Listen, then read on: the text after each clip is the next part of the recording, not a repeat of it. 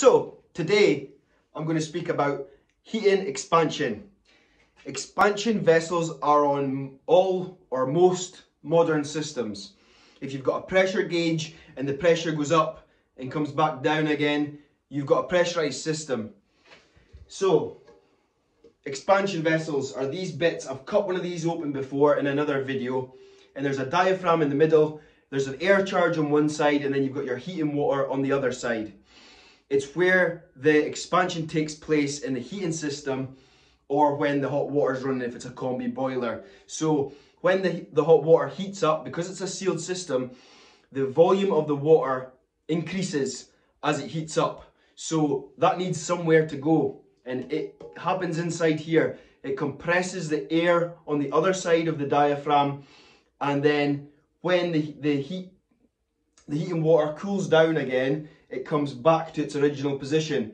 So it's working like this all the time. As the heating water heats up, it expands, it compresses the air on the other side, and then it comes back down when it cools down.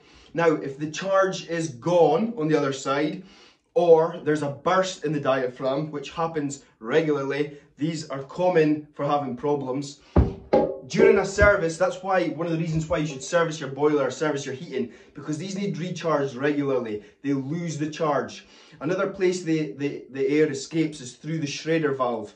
Now, also, a lot of systems have these undersized, so they need an extra one in the system to take the volume of water. So normally, if there's more than 8 radiators or 9 radiators in a system, you might need an extra expansion vessel depending on the size of the radiators and the size of the system. Now, if that is faulty or there's not the right charge in it, the water will be released through the pressure relief valve.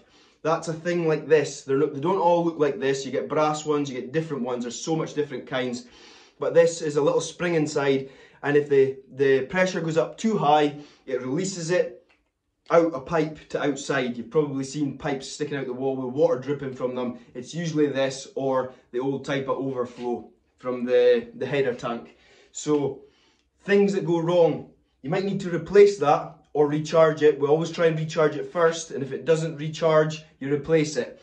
And then quite often these will get weak and allow the water to escape, which reduces your pressure. So that is usually a typical scenario where your heating pressure is dropping. It's normally caused by these, unless you've got another leak on the system, or there's dirt gotten in here when it's opened at some point and it's allowing water to come out of it. But you can check that by checking the pipe outside, and usually if it's a vessel issue, the pressure won't come right down to zero. It'll sit up a bit from zero. And that's all. Thank you.